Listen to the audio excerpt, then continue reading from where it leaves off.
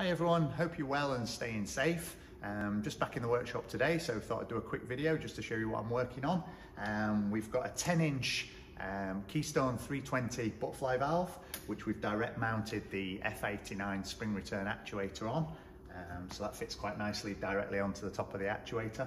And we fitted this one with a PMV P5 Pneumatic Positioner. We actually use our ModMount bracket so that directly mounts on top of the actuator.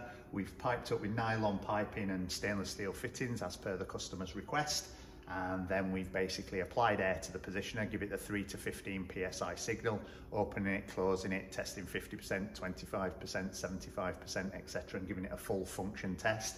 We've checked the limit stops on the actuator to make sure the disc fully opens and fully closes, making sure it seats in the seat properly, so there's no issues when the valve gets to site. We've fitted all the little bronze breather connectors on the actuator and on the positioner, just so that they're fitted when it gets to site. So that's fully tested and ready to go out the door tonight. If you like this video and you want to see anything else that we've been doing, please head across to our YouTube channel, where there's lots of behind the scenes videos on products that we've been working on. You might see something that is suitable for an application you're working on. So thanks very much for watching.